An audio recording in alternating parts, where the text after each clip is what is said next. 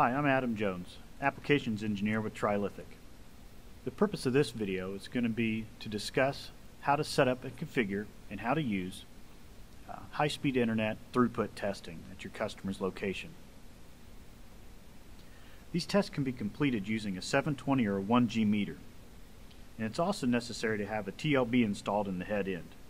The TLB is a loopback box that sends the information back to the 720 or the 1G for your throughput testing. If you do not have a TLB, then you can use a second 720 or 1G as your loopback device. Like I said, in part one, we're just going to perform the test. So this 720 that we're using is already configured for testing.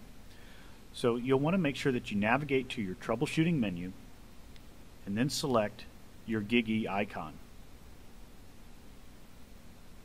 I already have a test point set up, and my meter has now booted up the gigabit port and has negotiated at 1 gig on the Ethernet side. Had I been doing this on my fiber interface, the icon would have been lit up and indicate that I am using the fiber interface. As you can see, it's green, means connected and using Ethernet. So we're going to do a BER test, which is the bit error test. So I simply have it highlighted and I select enter.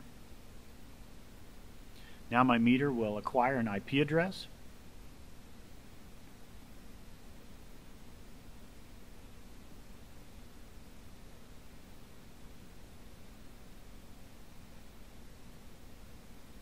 And before we start the test, there's a couple things I want to point out on this screen.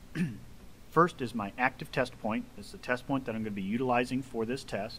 In this case, I have it labeled as apps 1GB, or the apps 1 gigabit test.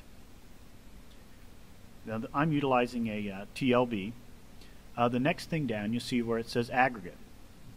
And the reason for that is because the 720 and the 1G has the capability of running up to 8 tests simultaneously. Now those 8 tests can be for different things. However, you can only use up to the 1 gigabit that the interface is capable of. So if you wanted to have a couple 200 megabit tests running, you could. Where it says aggregate, you would simply highlight it and you could select through and see the information of the other test. So aggregate meaning the collection of all of my data, or you can go through and see just the information of that specific test. I do believe that the majority of the time you'll just be running one test, so aggregate will apply. At this point, I have my test point specified. I'm just going to simply select start. Now it's going to reach out, shake hands with the TLB, and begin the test.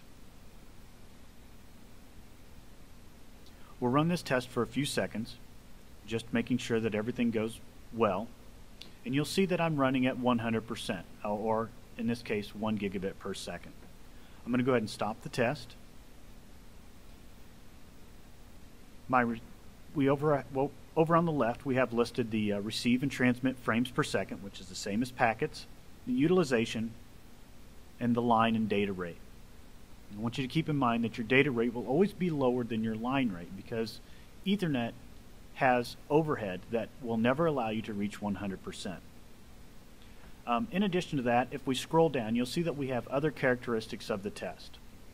You'll see things such as UDP or TCP frames, again packets, broadcast, multicast, also any ARP frames or packets that came in during the test. And then we'll also list any kind of errors or anomalies in the testing that came up, along with identifying packet size or frame sizes of the information that was transmitted. In the next video, we will discuss how to set up your TLB Gigabit Ethernet loopback device with the TLB Manager software.